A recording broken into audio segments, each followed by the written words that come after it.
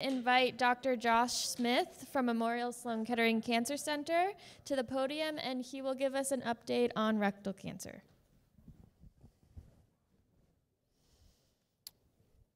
Okay, good morning. So I'm going to talk to you about a topic that's near and dear to my heart, preserving the rectum. If you don't talk about preserving the rectum in this day and age, you're going to go out of business as a surgeon. So I'll argue a little bit with Sam. I don't think that there's any worry that we're going to run out of patients to operate on in this current day and age. This is my list of disclosures, and here's my overview. I'm going to talk about the problem of rectal cancer, the surgeon's dilemma, which I think is now becoming the medical oncologist's dilemma, to be perfectly honest, and including the radiation oncologist's dilemma. A review of the data, old and new, and total neoadjuvant therapy, OPRA, and what's new, and then I'll pause in places where I think there's a smattering of data from both old GI ASCO, new GI ASCO, and ASCO, where I think there's some relevant data to discuss. So rectal cancer is coming for our patients. We estimate about 46,000 cases this year to treat, and we see this skyrocketing in our patients that are less than 50. I just treated a patient last week, a 20-year-old that had divert because of unresectable disease in the pelvis. So total neoadjuvant therapy, I think, is also here to stay. These are 6 studies. 5 of these I'll cover later on. The 6th one I'm not going to cover. But this is the idea of chemoradiation and chemotherapy, all before the idea of surgery, supplanting the old adage of giving chemoradiation and everybody going to surgery and getting adjuvant therapy. Now, we know there's some tumors that are resistant to chemo, some that are resistant to radiation, and then we know that there's some, mysteriously, that just disappear like this, where it just looks like a normal rectum. And we need to figure out how do we best identify these patients. And the challenges remain, as I show you here in this black line, that's this skyrocketing in patients that are less than 50. And our patients look like this. This is one of my patients. And the issues that remain here are that, sexual function, urinary function, this patient does not want a stoma. She doesn't want to interrupt her job where she goes back and forth to Europe to deal with the treatment issues that we typically introduce for our patients with rectal cancer. Our patients aren't, 60, 70-year-old patients anymore. So we want to reduce the risk of distant metastasis, preserve quality of life, and identify sustained responders. These are the challenges for us. Surgery is no free lunch. Even in this day and age, mortality can reach 1 to 5%. There's complications from chemoradiation and radical surgery, bowel obstruction, urinary incontinence, sexual dysfunction, problems with defecation, the large syndrome after chemoradiation and surgery, and of course a permanent stoma in up to 30% of our patients. We know from gold standard randomized trials that there's excellent local tumor control in the pelvis, but these treatments with chemoradiation and surgery are associated with significant morbidity, as I just mentioned, and there's variable tumor response. Sure, you can get a pathologic complete response after chemoradiation, but it comes with a price. So do all patients need this aggressive multimodality approach? So there used to be a dilemma, if we made a tumor disappear, do we watch those patients? And I think there's a second layer to that dilemma now. It's really what happens when the tumor comes back, and can we identify these patients and better identify those who we would not offer a watch and wait approach to? I think that's really the dilemma 2.0 now. So Professor Haber-Gama is the one that really introduced this more than 20 years ago, essentially almost booed off the stage when she originally presented these data, showing us that clinical complete response is associated with possible cure, that you could defer surgery, and that surgical salvage when tumors did come back in terms of local regrowth was safe, and there was no differences in overall survival when you compared those who had radical surgery versus those who underwent a watch and wait approach. This was subsequently shown recently in the International Watch and Wait database published in The Lancet, showing that tumor regrowth is about 20 to 25%, which is very consistent when you look across multiple retrospective series. Overall survival is quite good. You are missing some salvage surgery data because you're looking at multiple institutions across the world, but the local regrowth rate is pretty consistent at about 25%. If you have a local regrowth, the distant metastasis rates are a little bit higher, 18% versus 8%. And then a recently updated series, when they looked at patients less than 50 versus greater than 50, the local regrowth rate's very consistent, 26 versus 24%, no real significant differences. Now, this is also happening in Asia. They've looked at our data and they're using more of a consolidation approach, meaning chemoradiation and then chemotherapy. The local regrowth rates are very similar. They're managing patients mainly with distal tumors, so distance from the anal verge here is 4 centimeters. The local regrowth rates are a little bit lower, 15%, but most of those local regrowths are within the lumen of the bowel, which is very consistent with our data and also with the data in the watch and wait database, but no differences in oncologic outcomes, as you can see from the survival curves and the distant metastasis-free survival curves on the bottom right panel there. So what's our experience? So we published the off-protocol results in 2019. This was 1,000 patients, about 900 of them went to surgery, and then 113 had a clinical complete response that we managed by watch and wait. Now you have to imagine that this was in the era a little bit pre-MRI, so some of these were managed by endoscopy, ultrasound, and what we saw is that some of these patients did have a local regrowth, but managed all of them with salvage surgery about 5 to 6 weeks after it was detected with a 91% pelvic control rate.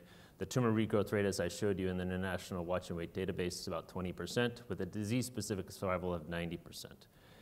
All of the local regrowths occur, as you can see on this swimmer's plot, within the first 12 to 24 months, and all of these occur in the bowel wall. Very rarely does it occur in the mesorectum. And so you have to have patients who come back. They have to know that this is something that requires surveillance. And what we did note here is that we saw a higher rate of distant metastasis in those with local regrowth, which is consistent with the International Watch and Wait database.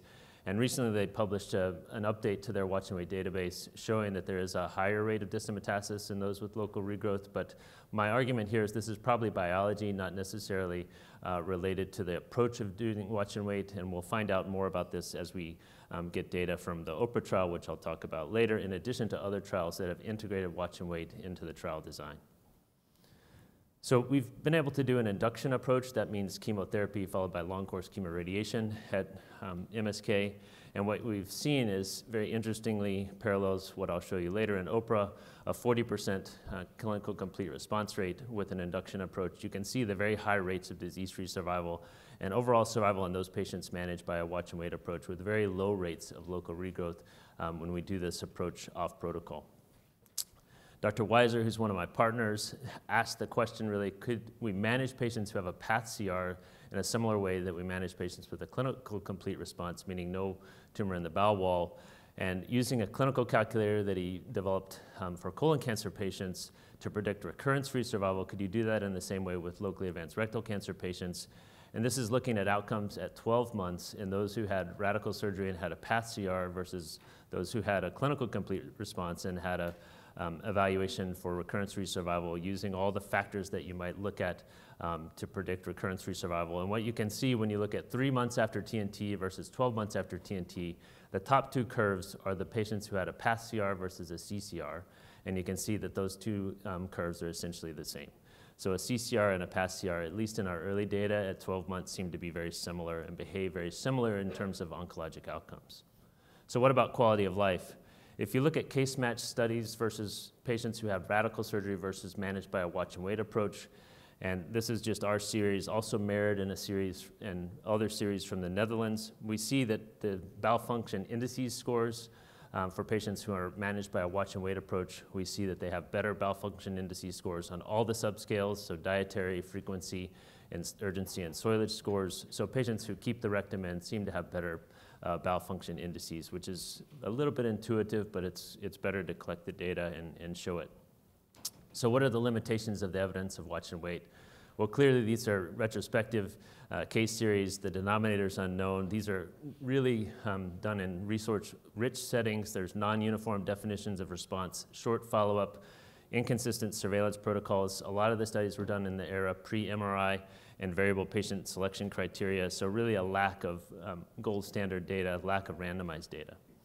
So what about systemic chemotherapy before surgery? What are the perks of TNT? So this idea of putting everything up front. And I would argue that you could treat micrometastatic disease sooner, improve treatment compliance. If people go to surgery, you can get the ileostomy closed sooner, enhance response to the primary tumor, and this can, of course, be given before or after chemoradiation. So this is emblematic of a lot of work that's been done by people in Europe, people here. I'm just showing a few examples here. This is Dr. Fernando Martos in Spain, who published his original paper in 2010 in JCO, showing that you could do induction chemotherapy. And then, of course, our work at MSK, and then also Tom George, who recently published in JAMA Oncology, showing this approach is safe and can be done effectively, meaning putting chemotherapy before chemoradiation and radical surgery. But of course, all these patients have to go to surgery in this model. What Dr. Sursik showed in this JAMA Oncology paper is that if you use this TNT approach, the complete response rates are higher. Of course, all these patients, most of these patients went to surgery, and then in an updated analysis, what we've shown is that the complete responders have better outcomes in terms of disease-free survival, whether you had chemoradiation and looked at path plus clinical complete response, or a TNT approach. So what about the prospective TNT data? So this is a consolidation approach which is introduced both by the Brazilian group and our group. This is the timing trial that was led by my clinical mentor and leader, Dr. Garcia Aguilar, where you take chemoradiation and the standard approach and turn it on its head and do chemoradiation, chemotherapy, and radical surgery. And here you can see a concentration-dependent increase in pathologic complete response. Of course, all these patients went to surgery after chemoradiation. This is long-course chemoradiation and increasing doses of FOLFOX.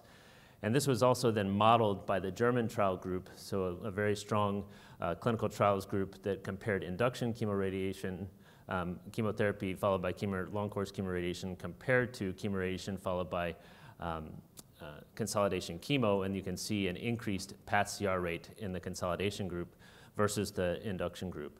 Everybody went to surgery, low toxicities, and then the long-term oncologic outcomes were no different in the two groups, suggesting this is a safe approach. Tom George led this the trial. This is NRG 002. This was the TNT trial that accrued very nicely across the United States, a very important trial showing that TNT can be done safely.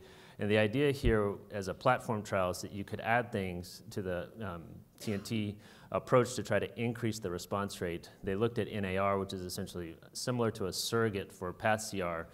And I'll get into a little bit more of the data here, but this was a really important trial that we were hoping would show higher response rates.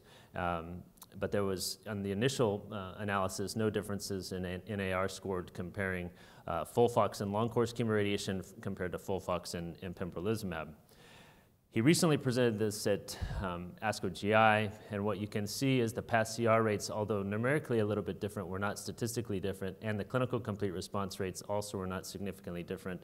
The sphincter preservation rates were not significantly different, and if you also looked in the PARP inhibitor arm versus the pembro arm, no real significant differences in the path-CR or the clinical complete response rates. Interestingly, he saw an overall survival change in the pembro arm, but I think this may be a little bit of noise. We'll see if this pans out. And these are the data at about 3 years. So an important trial to show that you can do TNT.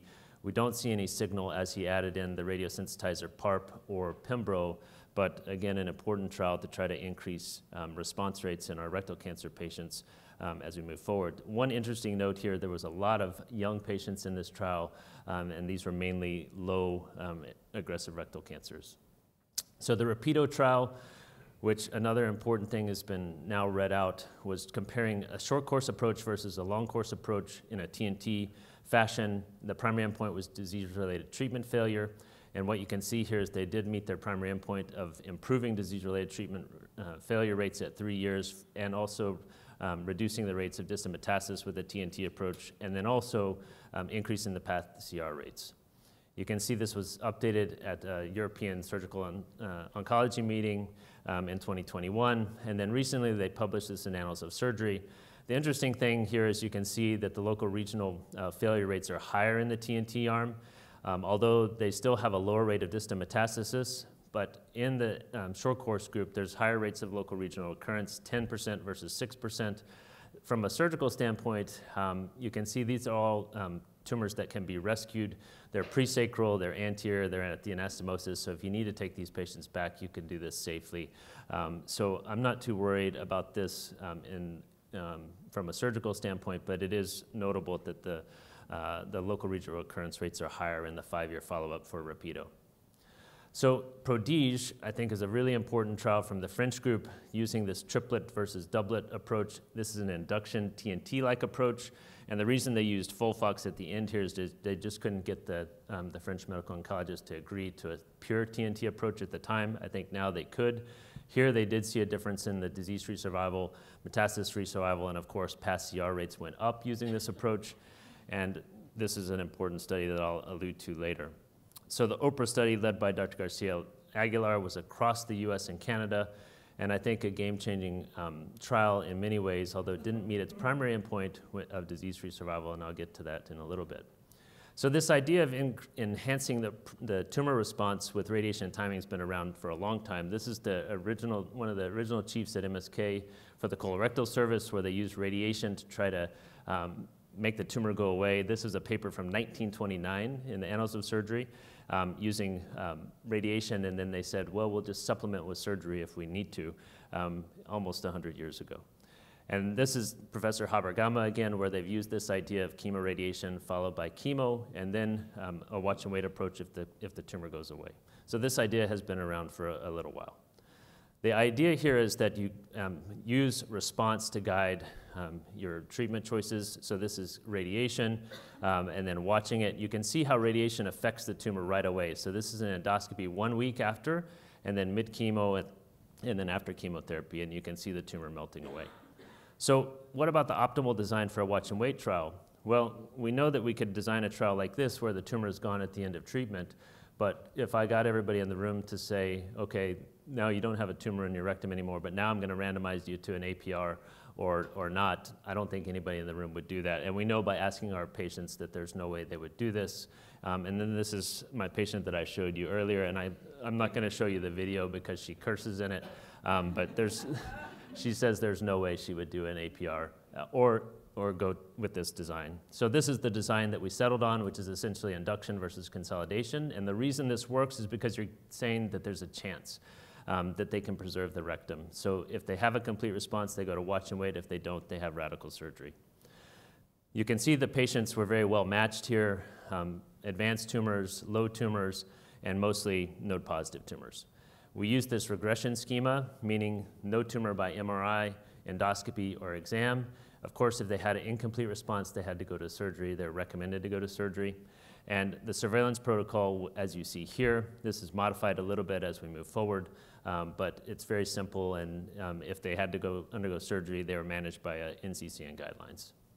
Surgery, sometimes we missed it. Sometimes we thought they had tumor there and they did not. That's why the past CR rates are similar there, 8% versus 9%, but the R0 resection rate was very similar in both arms.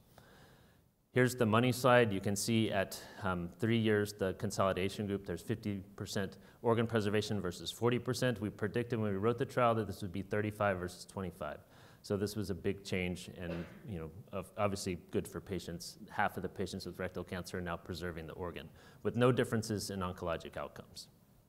You can see the difference here at 3 years, it plateaus out. Local regrowth rates also plateau out at 2 years. You can see it's higher in the induction arm versus the consolidation arm. The consolidation arm is in red versus blue for the induction arm.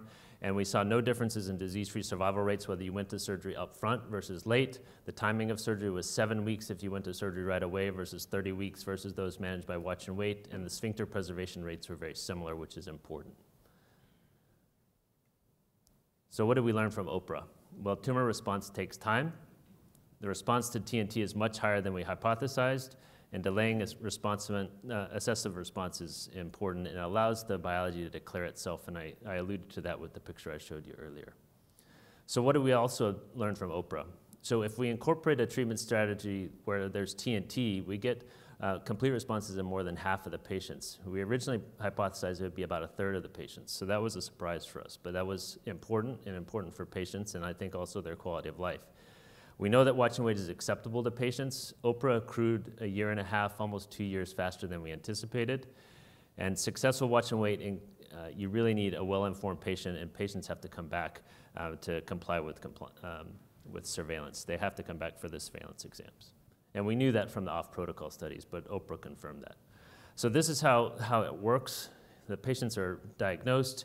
They were randomized to consolidation or induction, and you can see there's a complete response on the top, a near complete response, which we know that some of those evolve to a clinical complete response, and they can still undergo watch and wait. Obviously, if it's a tumor there at the end, they have to undergo surgery, or we recommend surgery, although some patients can refuse that. We can't force anybody into surgery. This is the way it looks in picture form. You can see the complete responses on the left, the near complete responses in the middle, and of course, I think even my children can see the tumor on the right. That one has to come out. So why is this important? So these data are now soon to be in press, but these data suggest that a clinical complete response correlates with outcome, and I think this is a really important point. And this has also been supported by data from the MD Anderson group and others, but you can see there's really no differences in the patient characteristics when you look at those who have a complete response versus a near complete response or incomplete response, so we can't really find this out by just looking at the patients at baseline. But these are data from MD Anderson, these are data from the German trial. These are all patients who went to surgery, so no tumor in the specimen. You can see beautiful disease-free survival curves. Complete responders do great, near complete responders do and then incomplete responders do poorly. So here are the data again from Oprah. Complete responders do quite well. Near complete responders in the middle, incomplete responders do poorly. If I superimpose the German trial, it's essentially the same, okay? We're seeing the same thing. Whether you take the rectum out, you leave the rectum in and watch a complete response, you see the same pattern. So what do we learn here? The grade of response seems to predict organ preservation and oncologic outcomes. The grade of response is also similar to a pathologic response in terms of outcomes, which I think is an important point. And patients with a near complete response, we can give a little bit more time, but if they don't convert to a complete response, those patients need to go to surgery and need to be followed closely. So now I'll kind of end with where we've moved forward with the next set of trials. So the Janus trial is a trial that we used, a lot of data from patients, a lot of data from competing trials, and then of course, building on the Oprah trial and of course Tom's trial and others to try to figure out what's the best trial to move forward into the space that was available to improve patient outcomes. So we heard a little bit before about chemointensification for pancreas cancer, and now how do we maybe use that for rectal cancer? So I told you about the timing trial. And what we see in the updated data from the timing trial is there is an association with improved disease-free survival as you add increased doses of FOLFOX. But what about using a triplet approach? Well, this is being studied in high-risk colon cancer. This is the Canadian trial that's doing it. This is Arvind Dasari's work using this in terms of a ctDNA approach. So patients who are ctDNA positive are being randomized to triplet versus doublet chemotherapy. This was alluded to earlier with Dr. Parik's work with patients who are ctDNA positive being put into a FOLFIRI versus an observation arm, which I think is a really important trial. And we know from the French group that patients who have metastatic rectal cancer that the responses can be improved with a triplet approach. You can see with 8 cycles of FOLFIRINOX versus not, that you see an improved response both in the metastatic tumor and in the rectal primary, and also the patients felt a lot better after the treatment. And in PRODIGE, I'll just highlight again, this was so far the trial that's met all of the primary endpoints, and the 5-year data is going to come out soon. We may see it at ASCO. I guess we'll soon find out. But all of the endpoints with the triplet approach have been met in this trial, which I think is impressive. Now, we asked the patients, given the data from Oprah, given the data from PRODIGE, what would they do? Would they rather receive more chemo, more radiation? And by a resounding amount, 80% would prefer more chemo versus more radiation. I mean, this was not a signal to noise problem. I didn't have to recheck the surveys. They were adamant about this. And there were data from the Netherlands group and also from the Dutch group suggesting, maybe we should give more chemoradiation to increase responses. The patients didn't care. They said, we'd rather do more chemo than radiation. And this was a multi-disciplinary group that helped me with this, and a paper will come out to describe this soon.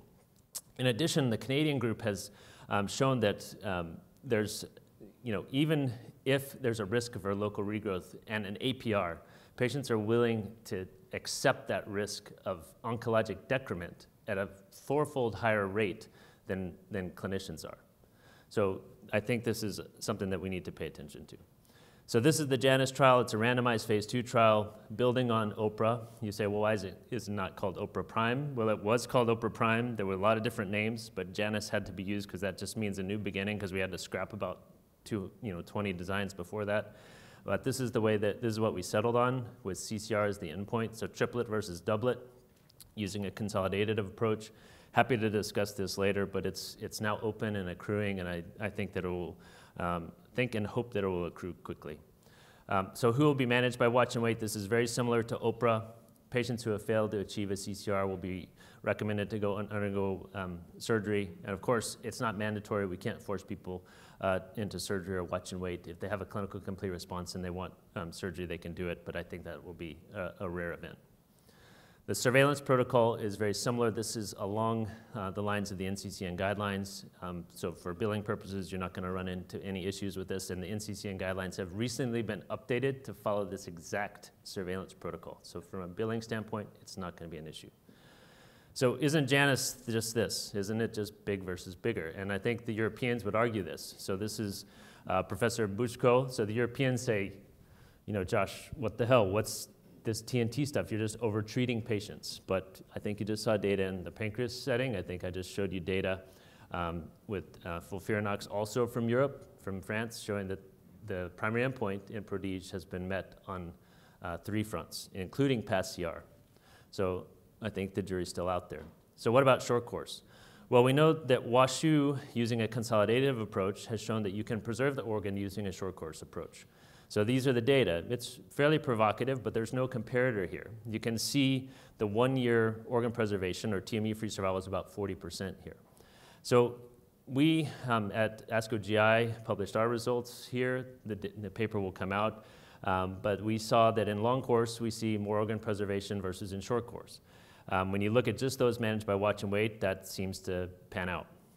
So I think that this question will be answered by this trial. So this is watch and wait at the end for those patients who have a CCR versus no CR. Patients essentially randomized to Rapido, the winning arm of Rapido, versus OPRA. So this is consolidative chemotherapy after long course chemoradiation. Of course, the Germans use oxaliplatin as a radiosensitizer, which is a little controversial, but nonetheless, that's what's happening. You can see here, this is Manos Fokas, who presented this, and you can see how fast this is accruing. You can see from this curve that patients want to keep their rectums. Everybody wants to keep their rectum, and you can see it from that curve. He's almost done with this trial. This trial opened less than 2 years ago. It's a 700-patient trial. I could probably just end the talk on that slide. All right, so paradigm shift in ongoing trials in rectal cancer. Prospect is going to read out ASCO 2023. This is a game-changing trial. You have to know about this trial. This is one of my patients treated with the FOLFOX arm alone. It's a past CR. But the past CR there comes with some issues with surgery. Even with surgery and chemo alone, there's still Lars syndrome. So, but I think this will be a game-changing trial that Dr. Schrag will tell us about. So to treat dMMR rectal cancer nowadays, or colon cancer, your last name needs to start with C. So this is Dr. Sursek's trial that was presented and published. So I don't think I need to spend a lot of time here, but PD-1 blockade, tumor disappears. This is Dr. Simbor's trial, another really important trial, now integrating CCRs as an endpoint. And this is a really important question using CTLA-4 plus Pembro, and I think this will also be another really important option for the patients, asking the question, can we also use short course radiation? So I think we need to think about using this as an option for our dMMR MSI high rectal cancer patients. Here are the primary objectives. So I mentioned CCR now is another option here. It's in amendment, and she tells me it's in discussion. So what are the considerations? The PD-1 blockade alone, now there's up to 30 patients in this trial with sustained responses at more than 6 months. As I mentioned, your last name needs to be a C to study this. So Dr. Salabi's trial in colon cancer is ongoing with extension trials here. You can see waterfall plots like this. And so this brings up the idea about what about watch and wait for colon cancer, which is provocative, but I think it's going to come down the pike because patients are going to ask for it. And what about durability of response? We don't know. And then what do we do about salvaging these patients who then develop a local regrowth? I think what we do know from our own experience is that these DMMR rectal cancer tumors are exquisitely sensitive to radiation, which I think is why Dr. Sanborn's trial is an important trial that we'll learn a lot about responses there. So what are the issues that remain for our patients? We need to improve survival outcomes, quality of life measures must improve. We need to identify responders, and the optimal TNT regimen, I think, is still, there's still some questions to answer there. So watch and wait approach carries risk. OPRA was the first trial that shows that can be integrated in a watch and wait trial. This is best done on protocol. I told you Janice is open. I'm happy to help get patients on that wherever you are. The ideal candidates for watch and wait are those who have a sustained response. TNT is a promising modality to optimize response. Consolidation chemotherapy after chemoradiation is the best way to improve that response. I showed you data from the German trial, Rapido and Prodige, to improve response rates. Those are all options for you. And then Janus, the new German trial, and these new immunotherapy trials for the DMMR patients, that's the game changer. You gotta check DMMR status in your patients. If it's a proficient rectal cancer tumor, they go to a standard approach. If they're DMMR, they either need to go to the IO trial, one of those options. So this is the way that we treat rectal cancer in 2023. It's a little complicated. You could still do the standard approach, but I think that's outdated, and you have to start talking about the way, if you're not managing patients with an organ preservation option in mind, they're gonna go somewhere else. And the idea that you can optimize response and potentially preserve the organ, I think, is here to stay. So I'm happy to share this with you and talk about it later. And I'll end there with just a shout out to the team at MSK and look forward to the discussion. Thanks so much.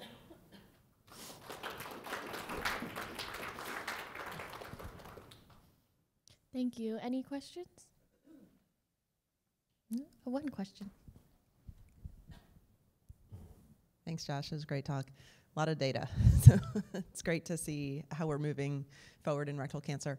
My question is, and you touched on this a little bit, but practically speaking, when you're trying to get to watch and wait and you have this near complete response, you do imaging endoscopy at 8 weeks and then up to 8 weeks additionally? Or because we're really kind of struggling with that timing in terms of how long can you wait before you really need to pull the trigger on TME? Yeah, it's a great question. So we built in 8 to 12 weeks in OPRA, and we do the same thing in Janus. If they have a near complete response, we give them another 4 to 8 weeks. We know that it's either going to respond or not. I mean, the idea is that a clinical complete response, it just keeps responding. So the tumor is either going to go away or it won't. Mm-hmm. And that near complete response, you see that little scar, that little erythema there. Either that turns into a beautiful pale white scar with telangiectasias or it doesn't.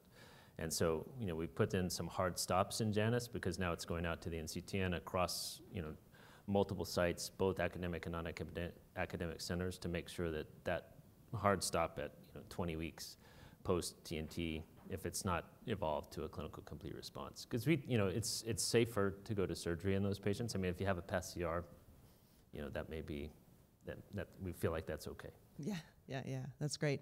Yeah, I think we're seeing more of the MRI with the near complete response. Mm-hmm. And, it's such a struggle because endoscopically you see that complete response or what you think is there and biopsy is negative, but the MRI is maybe questionable. The other thing that we know is the endoscopy trumps the MRI, and it takes time for the MRI to catch up. And we also know that from, and you'll probably, I think, learn that in your trial, and I think Andrea knows that from her trial, that the MRI lags behind the clinical exam. Yeah, sometimes agree. By a lot more than we're comfortable with. Yeah, exactly. Yeah. Thank you.